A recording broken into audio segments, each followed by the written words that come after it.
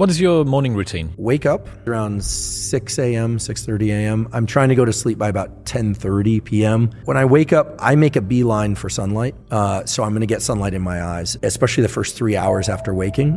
The single best thing you can do for your sleep, your energy, your mood, your wakefulness, your metabolism is to get natural light in your eyes early in the day. Don't wear sunglasses to do it. Takes about 10 minutes. Ideally, that would be a walk, but sometimes we'll just go into the yard and have some coffee. And if it's a cloudy, overcast day, it might be 20, 30 minutes. I hydrate, I drink water, and then yerba mate is my favorite form of caffeine. Are you doing any salts during that time? Are you taking any electrolytes in?